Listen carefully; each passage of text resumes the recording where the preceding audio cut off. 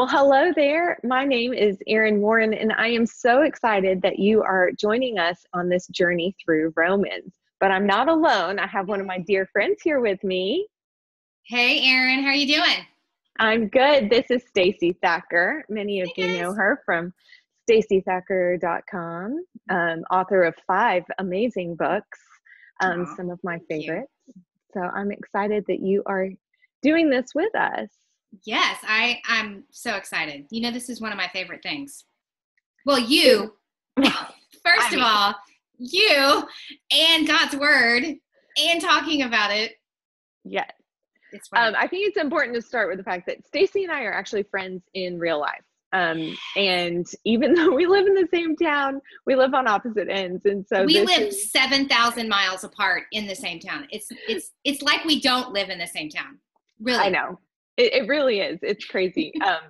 And what drew us together may have been, first and foremost, our love of God's word. But secondly, let's face it, it was coffee. I got mine. See. I got mine too. It's fine. Yeah, God uses what he needs to draw people it's, together.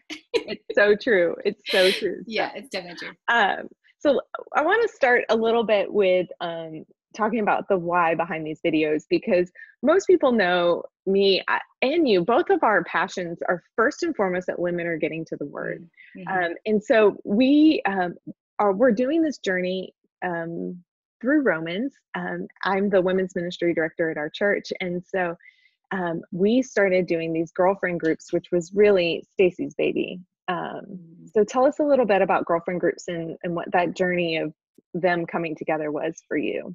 Well, first of all, a girlfriend group is a group of women that come together specifically to study God's word, but also in community. So the idea was born out of a new Bible study series I wrote called The Girlfriend's Guide to the Bible. And really packed within that title is the idea that when we study God's word, we want to come to it individually, but it magnifies our experience when we can come together with a group of women and discuss it and have community built around the word of God. I have found in my own life that the deepest, most treasured friendships, like I have with you, Erin Warren, is when they're built on the word of God. And so a girlfriend group is just that. It's women in community around the word of God.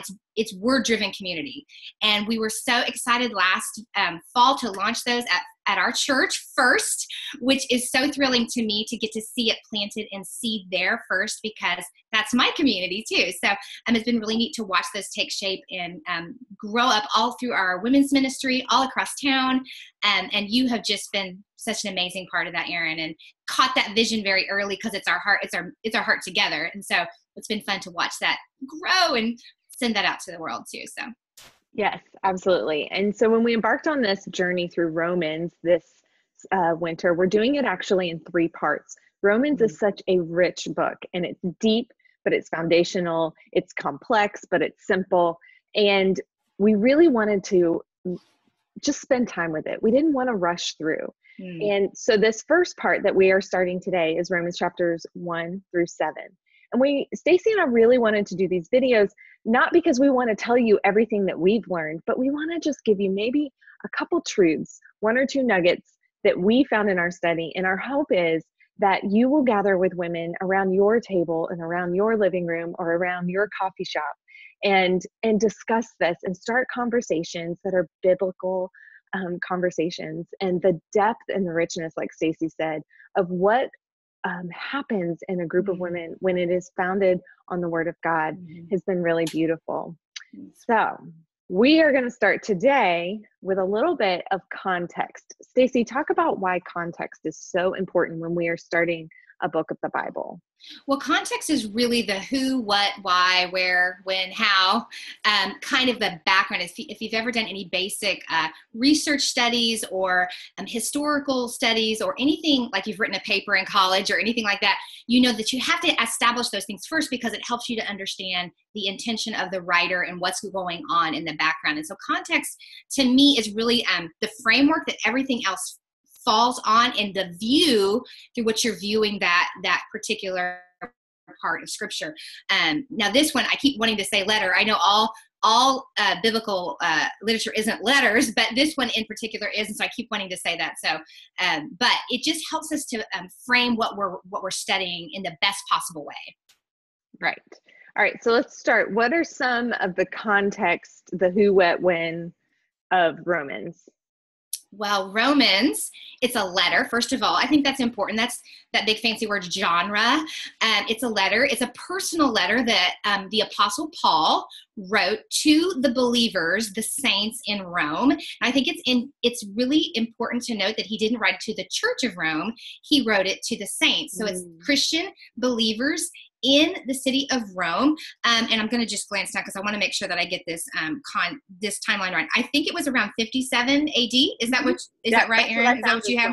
Mm-hmm. Yeah, I know those dates are kind of, we think about 57 AD, but that's important because Paul, as we know, the Apostle Paul, or we may not know, is that he was a Pharisee. He was a teacher of the law, and he had a radical conversion experience on the road to Damascus where he met Christ, and he was called as an apostle to the Gentiles to preach the gospel of Jesus Christ. Totally, completely turned him around, completely different direction than he anticipated. And so this letter to Rome was written from the city of Corinth. After he had been in Ephesus, he went to Corinth and he wrote the letter of Romans to the believers in Rome about 57 AD when he was basically on his way to Jerusalem to deliver gifts that the church had collected in the East for the believers in Jerusalem. Absolutely. And one of the things that we both found in our research that we just thought was really fascinating is that, so again, this book written around 47 AD, so about 8 years earlier in 49 AD, the Emperor Claudius came to power. And at this time, the church in Rome, the believers in Rome were a mix of Jews and Gentiles.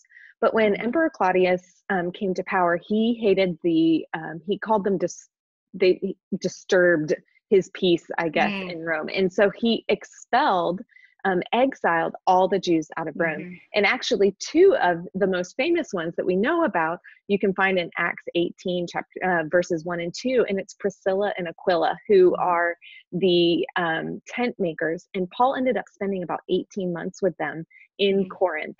And so it's very possible that that might be the first place he really started to hear about this church, these believers, because they didn't have the internet back then. They didn't have Twitter and so or texting.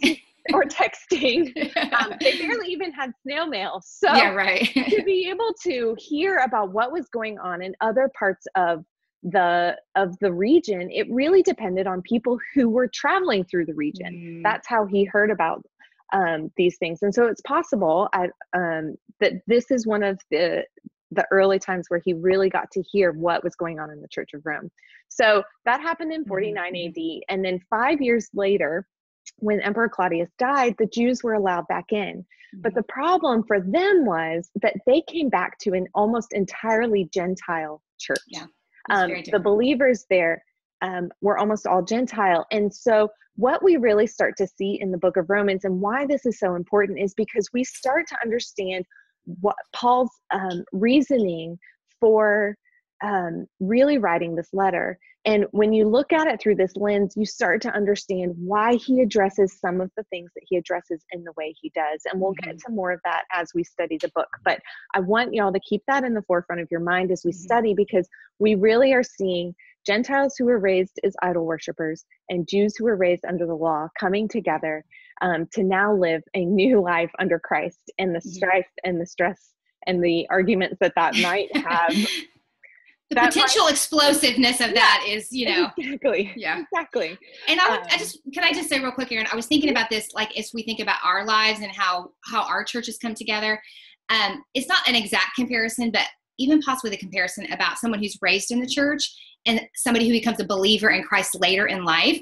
And so I was thinking about, from our perspective, sometimes those of us that have been raised our whole life in the church, it can be hard to accept people that come in by grace a different way. So I know that we may not have a Jewish background, we may not understand this whole idea, but we can maybe kind of apply it in our own lives in that way. So that's a great point. And it's true. And I think we'll get into some more of that next week when we talk about Romans 1 and 2.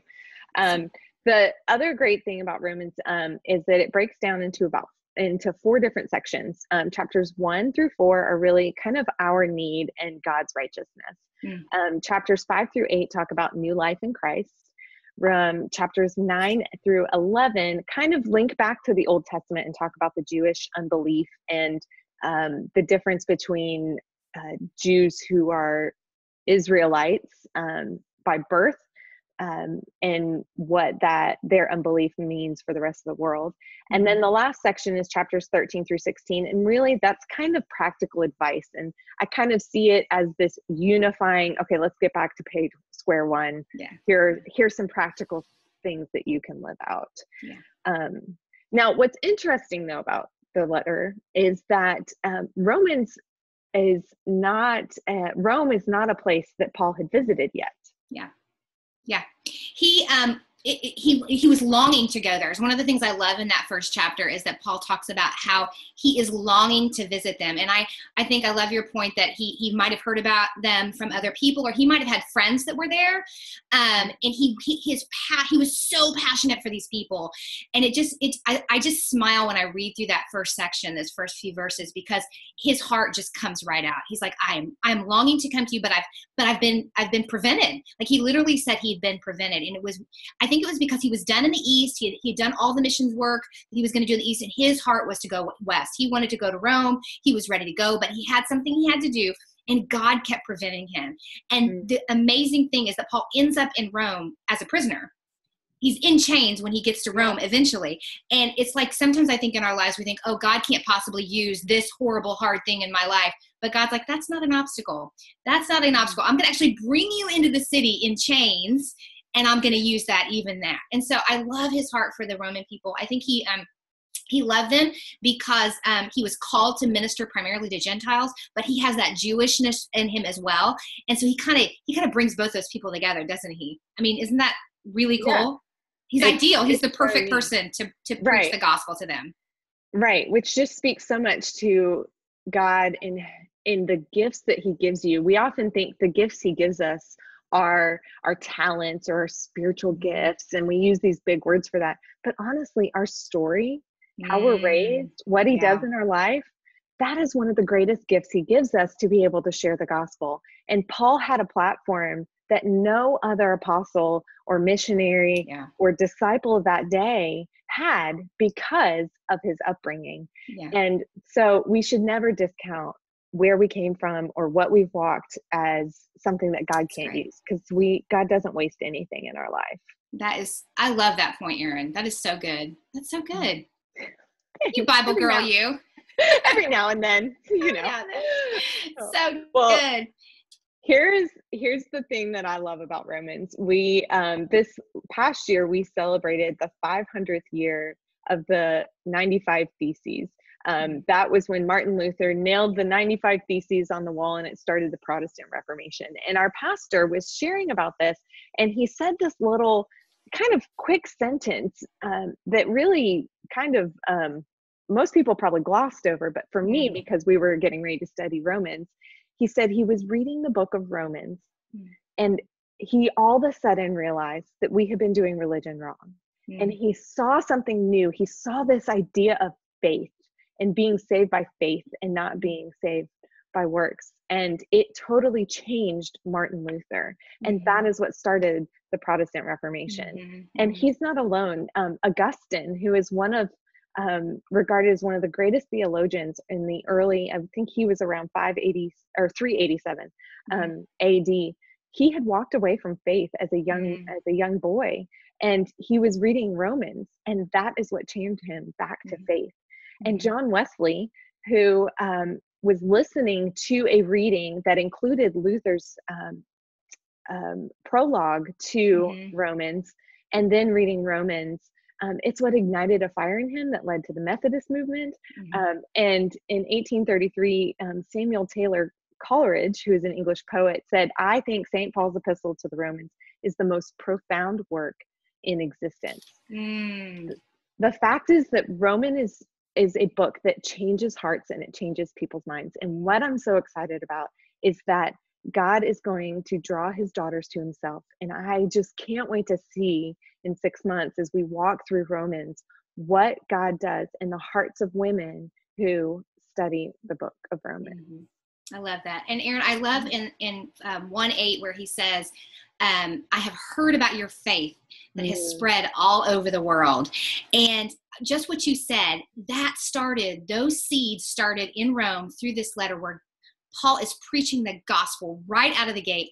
Gospel, gospel, gospel. He's a slave to the gospel and he's preaching it, and they spread it to the world, and it impacted not just their world, but generations and generations. And it's so cool to think about our faith being spread to the world as we work through this book. I mean, it's such a challenge and such a beautiful, I just think that's something we need to continue to think of, what could possibly happen in our lives and the lives of generations that follow us, and the lives of our friends and the women at our church and all over the world, as we study and engage this scripture too.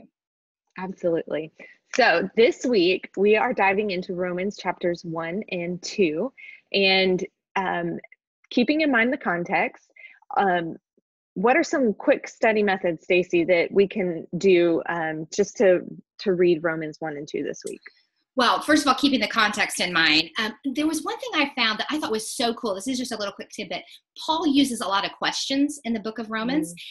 One writer that I found, and I can't remember his name, said that Paul had 85 questions in the book of Romans, because as they were reading the letter, he would want them to stop and engage and think about what he was saying. So one really cool thing is just to mark the questions and think about them, think about them yourself. That's a great point. Now, in looking through Romans chapter 1, I don't think, because I've looked at it briefly, I don't think they're questions, but there are definitely questions that he asks in chapter 2 that are so good to consider. So that would be one quick thing that I would do. Another thing I would do is find a key word. I love that sometimes as we're studying scripture, and I know that we've talked about this before, Erin, is that God will spotlight certain things for us individually.